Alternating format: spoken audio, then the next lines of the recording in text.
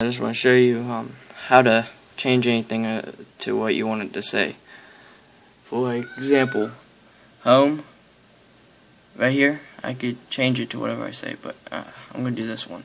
You right click it, go to inspect element right there, and then you see like this debugger. And then you go to the name, which is right here. You have to double click on it. And I could change it to like, yeah, so you could change it to whatever you want.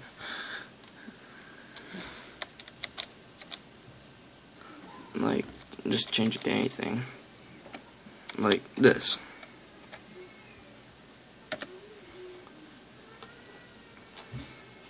Now you see how it says dumb? That's why. Well, it's an effect. Well, that's all for the video today.